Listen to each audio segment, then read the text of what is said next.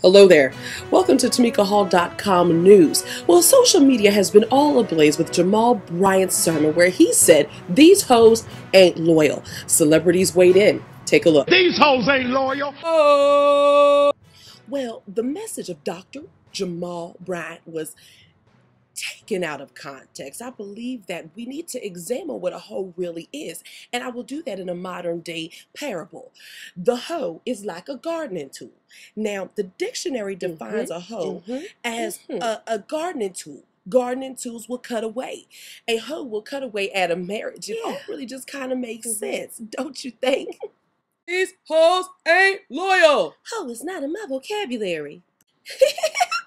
La la la la la la la la. I can't hear you. Na na na na boo boo. Dr. Jamal's sermon is the truth. Don't be upset. Get your life and go to Hoes Anonymous.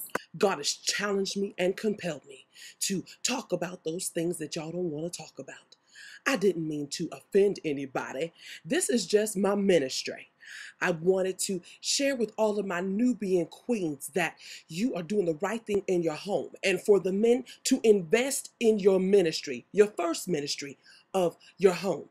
And if you're upset, then be seated, please. Listen, this video was not meant to offend or to poke fun. We're simply trying to shed some light on the fact that it's important for us in kingdom business to make sure that we understand the full context of something before we judge. We want to know what your thoughts are. Did you feel like Dr. Jamal Bryant was wrong for what he said, or do you agree? Make sure to tune into the cartoon haves and have-nots every Thursday right here at TamikaHall.com.